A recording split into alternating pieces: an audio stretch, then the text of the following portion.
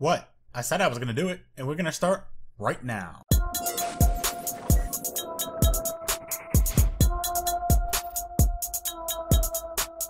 What's up guys, Reckless here and welcome to Guardian Watcher. If it's your first time here and you love Destiny and learning all things about the game, then subscribe and click on the bell icon, that way you guys don't miss out on anything. Now, Xur is back and he has been back for a while. It is week 18 and Xur was here on Friday, however, I was in the hospital, which is why I didn't get a chance to do this video. And like I said in my last video, I'm going to do it anyways, because it's recommendations for what I feel that you guys should and should not get. And yeah, let's just get straight to it. So, Xur is located on the EDZ by the Winding Cove. We're going to mark them, and we're going to head over there right now. I'm not going to lie, I love Ikora's ship. Looks pretty cool. At least with this shader it does. Xur!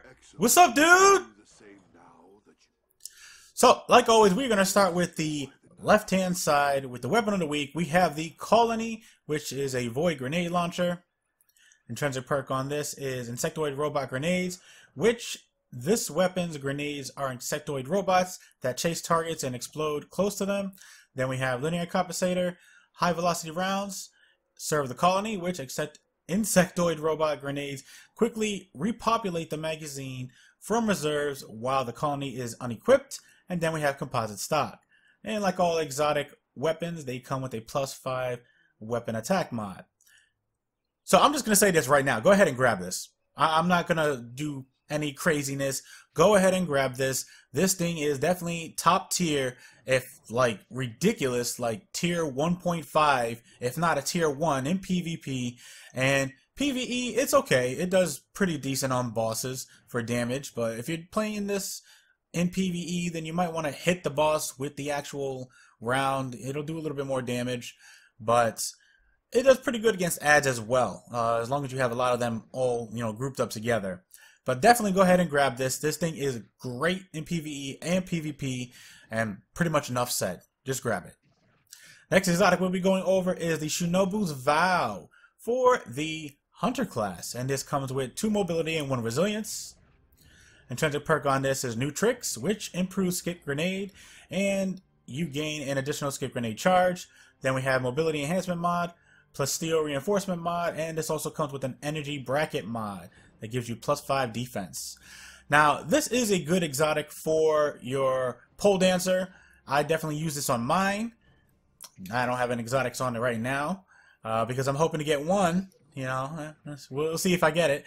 But I do use the Shinobu's Vow as well as the Raiden Flux, as a lot of people give me crap about. But yes, I probably would use the Raiden Flux first before the Shinobu's Vow, but if you do not have the Raiden's Flux, then go ahead, grab the Shinobu's Vow. It is still a good exotic to use, and yeah, it's pretty much all I can say. For the Shinobu's Vow though, it is probably a lot better in PvP than it is PvE, but that's not to say that you can't get the effects off in PvE as well. So I'm going to rate this a tier 2 in PvE as well as PvP because it is a good exotic, and you guys definitely should get it. Next exotic we'll be going over is the Mark 44 standard size for the Titan class. This also gives you a 2 mobility as well as 1 resilience. Intrinsic perk on this is Seriously, Watch Out, which grants an overshield when sprinting at full health with Seismic Strike, Hammer Strike, or Shield Bash equipped. Hits with these abilities recharge a portion of your melee energy. Then we have mobility enhancement mod, restorative mod, and this comes with a +5 defense and an acceleration mod. Now, Mark 44 standard size are okay. It's not like the 100% go-to exotic to have for the Titan. It's it pretty much relies on you having to sprint in order to get the effect off, so it's not bad, but I do feel like there are better exotics out there, so I am going to have to give this a tier 2 in PvE. I'm sorry, a tier 2.5 in PvE as well as PvP, because I do feel like there are better exotics out there. Just saying. The Acheon War Rig, hands down, is definitely better than the Mark 44 standard size IMO, but I don't know. It's an okay exotic, I still feel like there are better ones though. Last but not least, we do have the Stag for the Warlock. This gives you a 1 resilience and 2 recovery. Intrinsic perk on this is Dearly Departed. We are gathered here today. I'm joking. Dearly Departed grants Rift Energy when you are critically wounded.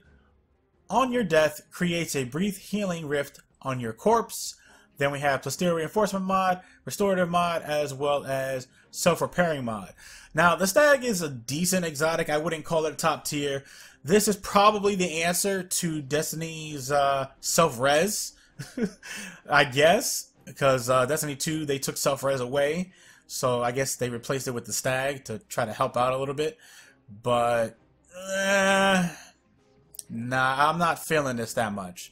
It's okay in, you know, PvE and PvP, so I'm going to give this a tier 2.5 to tier 3 as well in PvE and PvP.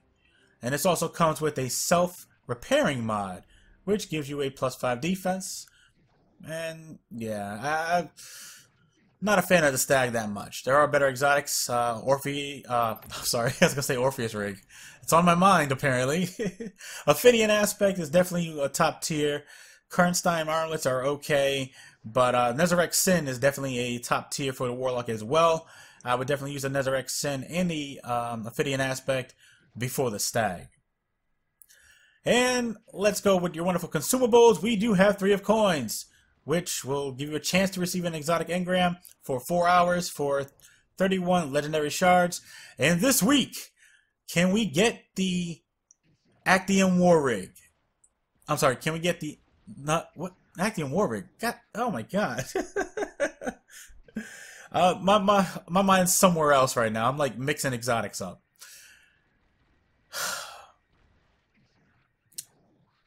I want the damn hunter boots. The good hunter boots for PvE. That's what I want. The rigs. There you go. We're just going to call them the rigs because I'm not. The Orpheus rig. There you go. That's what I want. Can we finally get it this week? Or is it going to give me some shitty ass freaking exotic that I don't want that happens to be for my hunter's legs?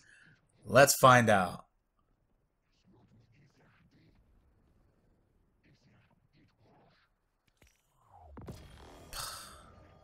I knew it! I freaking knew it! Damn you, Stumpies! Ah.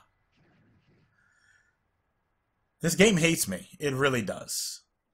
Well, it looks like apparently next week I will be getting the Orpheus rigs, and it's not going to happen this week, because, yeah. I hate this game. It always gives me freaking exotic duplicates of ones that I don't want, and exotics that I don't want either.